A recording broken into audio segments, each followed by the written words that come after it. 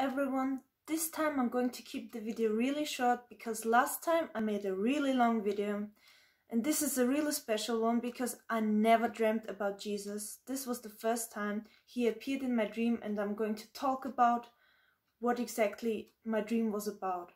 So I was standing outside and the sky was really blue and clear.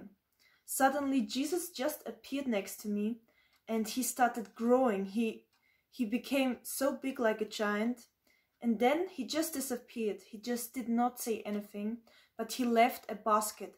It was either food or something else, but I didn't really see what it was. So that was my dream. Thanks for watching. Bye.